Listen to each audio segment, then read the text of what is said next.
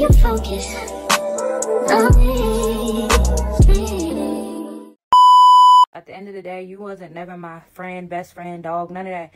If like we fall out over something we could have had a conversation about. Welcome back to my channel. My name is Giselle Ganya. Don't forget to like, share, subscribe, and turn on your bell notifications so you don't miss a post. Today we're diving into a topic that is all too relatable for many of us women: fake friends. We all want to surround ourselves with genuine, supportive people, but unfortunately, sometimes we end up being friends with people who aren't quite as they seem. So how do you spot a fake friend? Stick around as we discuss the signs and share some insights to navigate who your real friends are. Without further ado, let's get into the video. At the end of the day, you wasn't never my friend, best friend, dog, none of that. If like we fall out over something we could have had a conversation about. Baby, let me tell you something. That girl is not your friend.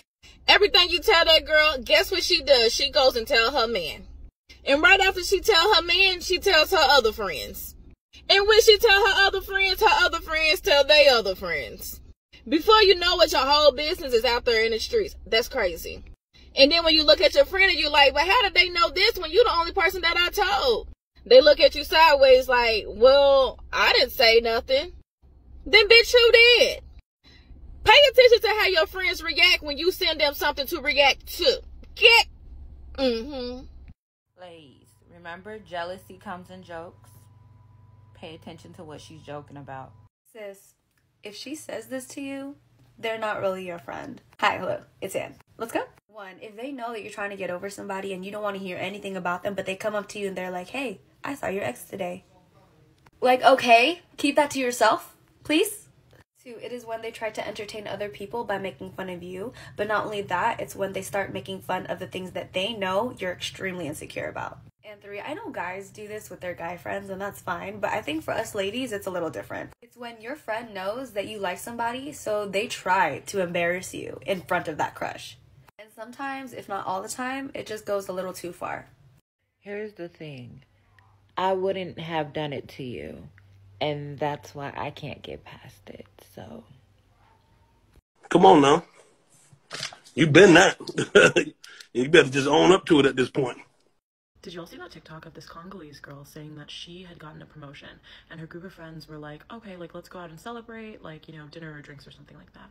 And so they all go out and she goes to the bathroom and then apparently one of the friends poisoned her drink, bro. Poison. And I guess there was this guy and he was a little bit drunk, but she was walking back from the bathroom and he caught her and he said, hey, don't drink the drink, your friend put something in it, right? And then I guess the friends are there and they're hearing what's happening. And the friend is like, absolutely not, like, da da da da, and she like curses him out or, you know, yells at him. And then the friends are like, well, if there's nothing wrong with the drink, you drink it. And then this bitch is silent, obvious. And then apparently they basically like try to force her to drink it to the point where she has to like fight them off and be like, actually, yeah, I did poison her. And I'm so mad that she always gets all the jobs and all of the good things and yada, yada, yada. I saw this in a Twitter thread, but it was on here on TikTok. I'm just floored, like the lengths people will go through to like see you fail and to like aid in your demise. All of this to say that like you really do have to watch the reactions of your friends when good things happen to you to see who is secretly like hating on you and who is genuinely happy and there to celebrate your win. And I think it's one thing, I think we've all been there before when we've been like maybe jealous of seeing somebody else's successes because we feel like we're not in the place that we should be and they're like ahead of us. I think that's like definitely a human trait. But to go as far as poisoning your friend, you're willing to risk jail time because a homegirl got a good job? Like, are you dumb or are you stupid? Please make sure you're paying attention. Please make sure that you're not giving people the benefit of the doubt who have never earned that benefit of the doubt. When you see people copying you, that sometimes means that they want to be you. Not every time, don't get a big head, but like there are sometimes people that really will copy everything you do because they want to be you and because they may be jealous of you and they may want everything you have. And when I mean they want everything you have, I mean everything you specifically have. So you need to watch out because people will steal your boyfriends, people will steal your jobs, people will try to steal your family, your friends, everything, your house. So please be careful, please be vigilant, and make sure that you know who you can and cannot share your wins with because people are really rooting for your downfall. Let's talk about the neutral friends some more because a lot of y'all are in my comments acting dense on purpose. Let's just clear one thing up. If you have two friends who just don't get along with each other, and they're just not compatible, like, that is not you being a neutral friend. That's just you having two different friends, babe. Okay? Being a neutral friend is when you have two friends who have beef with each other because one friend did the other friend dirty, and you're just like ignoring the drama. You're acting like it has nothing to do with you, when technically it really does have something to do with you. And this is why I feel like loyalty is valued so little nowadays, because if your friend was done wrong by somebody, that has something to do with you. Your friend is supposed to be somebody that you care about. And when someone hurts a person that you care about, you don't go and be friendly with that person. Like, it's a really simple concept. And I feel like y'all are purposely trying to make it difficult to avoid being called what you are, which is fake. And let me clarify, because I'm not talking about high school drama, you guys. I'm talking about grown women. I'm grown. Okay? If you're in this situation and you're in high school, like, it's going to go a lot differently than grown-ass women. I'm talking about grown-ass women. If y'all are grown and mature, y'all should be able to have a conversation, talk about the issues, you feel me? But if the beef can't be squashed, like, you being the neutral friend, you're going to have to eventually pick a side because somebody was done wrong. Somebody was did dirty by the other person. And I don't know why you feel like if they did them dirty, they're not going to do you dirty too. Like, why are you being friendly with people who do their friends dirty in the first place? That's weird. And if they both did each other dirty, like, I would just cut them both off. Because, again, I'm not going to be friends with people that do their friends dirty. I just feel like too many people take the friend word way too lightly. Like, y'all be calling people y'all's friends, but then when somebody does them dirty, you don't care. You're still over there being friendly with them. Like, that is so weird. And it's embarrassing that y'all are out here proudly saying, I'm the neutral friend. Like, please, baby. Just call them your acquaintance. That is not your friend. That is not your friend. Because why are you kikiing and buddied up with the person that hurt them? Like, make that make sense. Make it make sense. Like, y'all need to just reevaluate what you even consider a friend. Because there's no way on earth I'm going to be kikiing with somebody that fucked over my friend just because they didn't do anything to me. That is weird. Y'all do not know what loyalty is, and it's actually scary. And it actually makes a lot of sense as to why so many of us have so little friends nowadays. Watch people. Because you can fake for a long time, but one day you're going to show yourself to be a phony. That's true. You know what I mean? And that's what these, a lot of people are doing these days. Daily reminder that she did not want to be your friend. She wanted to be you. And I'm seeing more and more conversation among women about suspecting that their friends might be copying them. I attribute this to certain TV shows. And I want to bring us back to reality for a second. There are positive and negative forms of imitation. If a person's openly asking you for pointers or something, or directly telling you that they bought an outfit because you bought it, then it's less likely that it's a negative form of imitation. We consciously and subconsciously imitate people as a sign of admiration, as an attempt at connection, and in some cases as an attempt to fit in with the observed norms in an environment. But yes, there are more sinister forms of imitation as well. Trying to steal your partner, mimicking your vocabulary, taking credit for your idea. Perhaps they're envious and they believe that copying you will lead them to achieving the same things that you have. It also points to an underdeveloped sense of self, and on rare occasions, an actual mental health issue. Learn the difference between the two before you run around being unnecessarily paranoid of your friends. That girl is not your friend. Friends who switch up on you when you're around other people or they're around other people, take how they treat you as how they actually feel about you.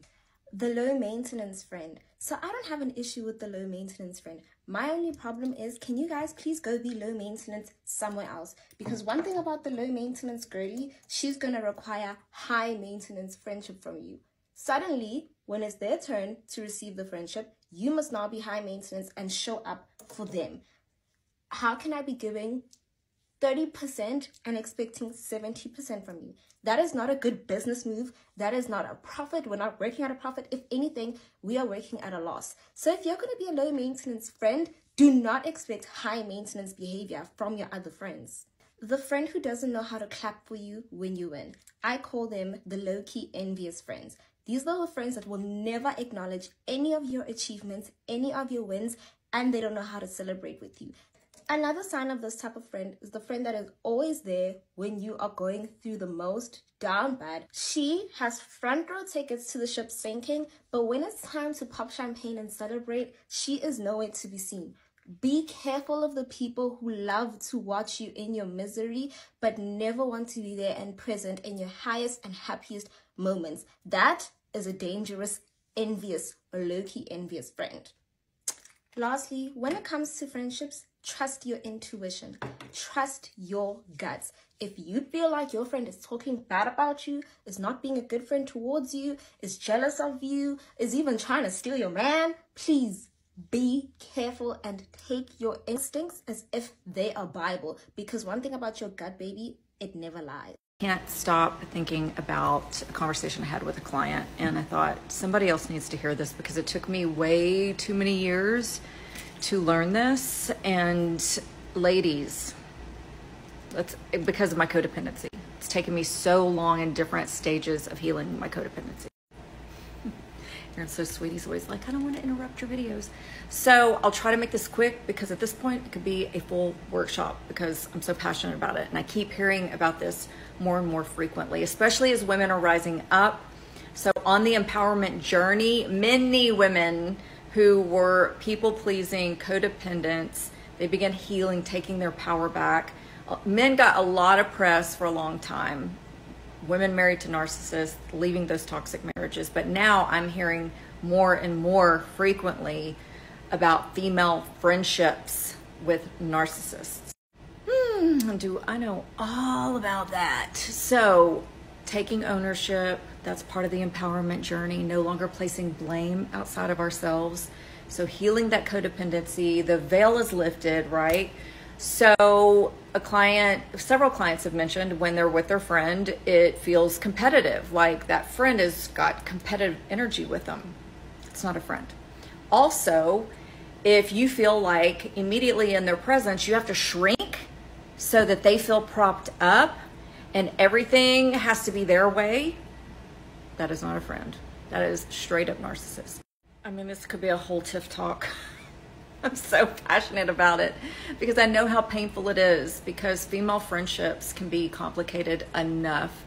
So fall madly in love with yourself. Know who you are. So a client, I just remember a client also said that she didn't really like who she was when she was with this friend. So when you remain sovereign in who you are, the truth of who you are, what do I say? You self-abandon, you step out of yourself to be what somebody else needs. You literally in that moment abandon yourself. Stop it. What is the smallest social slight someone can do to you that's actually a big deal to you?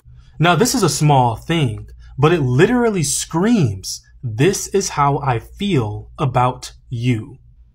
And it's when you're around a group of people and every time someone accomplishes something, they post or celebrate and congratulate that person. But when it comes to you and your accomplishments, nothing. Now, this is something that I learned in the art world, and it's that when you care about people, their wins feel like your wins. And so when they succeed at something, you not only congratulate that person, but you also celebrate that person. And when you see them doing that for each other, but they don't do that for you, it's because they don't feel that way about you. Now, what this means is that they don't support you. And if you need an example of what this looks like in real life, think about when someone's kid accomplishes something. What is the first thing people do? They get online and they blast it out for everyone to see. Look at what my kid has done. I'm so proud of my little Jimmy because their child's success feels like their own. And you'll notice that people also do that for their close friends and people that they support. So if they're not doing that for you too, then that means you're not around your people. And it seems like y'all like when I tell my life stories on here. So if you want to hear my personal examples with this, just comment down below and I will make a video for it.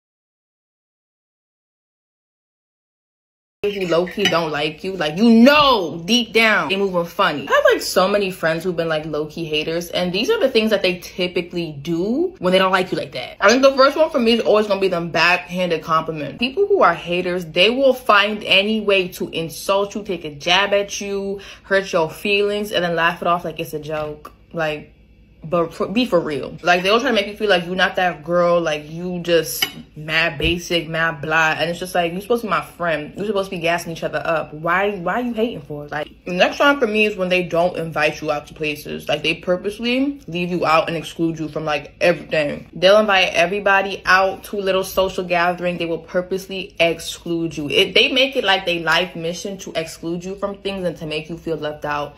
The third one for me is going to be something I like to call energy vampires. They will suck the living daylights out of you when it comes to asking you for help. They basically use you. They use you for everything, but when you ask them, you know, to reciprocate, oh, they're gone. You cannot find them. They pull a Houdini. Adios. In my personal opinion, a friendship should be mutual. It shouldn't be one person just taking, and one person just giving. We should equally pour and take out of each other. Y'all make sure you're not friends with no hater. Like, that's not cute. You don't need them in your life. You're not nobody's fan. They're not a celebrity. You're not chasing up behind them. Just get rid of them and keep pushing. The people that insult you as a joke, drop them now. Because one, if you're going to insult me through a joke, it better be funny. And they're usually as disappointing as Dream's face reveal. No one's laughing. I'm just like... And the fact that you got comfortable, that you thought you disrespected me in public was cool, but when the joke don't hit, they apologize to you in private. There's a lot of reasons why adult friendships, particularly adult friendships between women, fall apart. But one thing I've realized, the common denominator amongst a lot of these fractures or breakups are the girls' trips.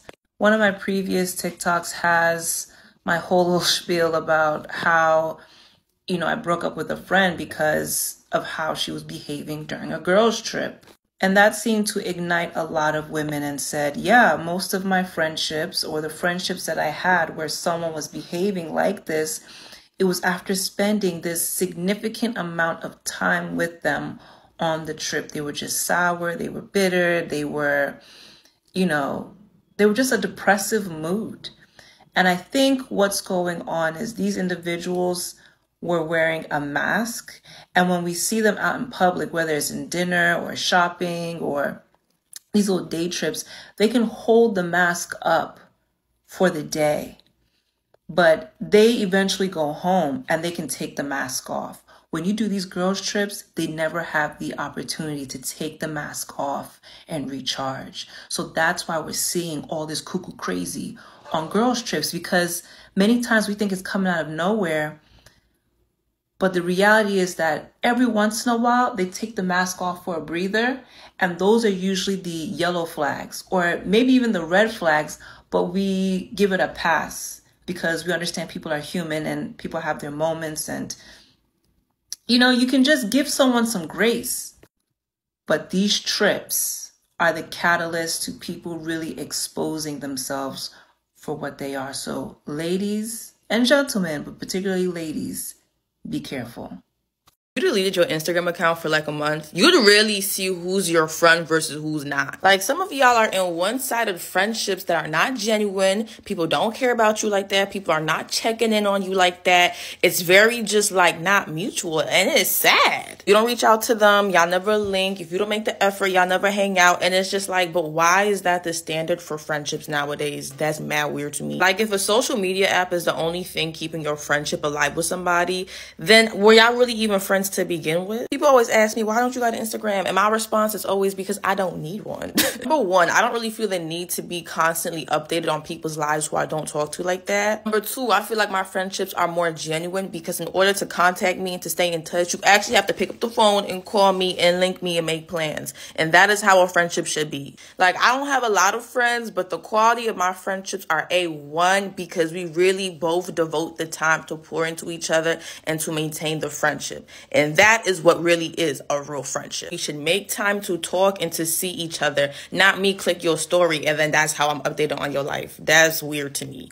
A lot of y'all are terrible friends and don't even realize it. First of all, if I'm going through stuff and I distance myself and I don't want to be bothered, that's not your business. Don't call me fake for that. Me personally, I just feel like we too grown to be talking every single day of our life. Like, there is real adult stuff going on. Like, we are in a crisis. I do not feel like talking to you every day. That's fine, but I still love you. I still want to be friends with you, but leave me alone. Also, stop telling your friends' business to your other friends. That's very fake. If I'm even telling you my business in the first place, obviously I see you as a real friend, but for you to go sit there and tell your other friends my business, you won't never hear another secret from me again. And secret animosity, especially with female friendships. If you're jealous of somebody, why are you friends with them? Stop wasting each other's time. And that goes into my next part. A lot of y'all are very unsupportive. Like, if my friends say they want to go walk the moon tomorrow, I'm like, send pics, sis. Like, send pics. Be supportive. Just support your friends. It doesn't matter how far-fetched the goal is, because you never know if it'll be achieved or not. Here's how to tell if she's really not your friend. If she accidentally tells people your business because she didn't know she wasn't supposed to say anything, that's not your friend. If she treats you different when her other friends are around, she acts different when guys are around, if her mood changes when you tell her good news, if she's constantly going out of her way to talk to people that you like, if she's making jokes at your expense, or if she'll subtly try to humble you, you could say something like, oh my gosh, I love my hair today. And they'll say something like, I couldn't really tell the difference. Watch out for them, because they are not your people.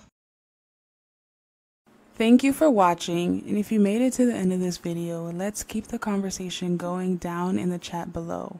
What was a time that you learned that you had a fake friend? And how do you go about making friends now? So for me, I will definitely say that it's hard for me to make friends.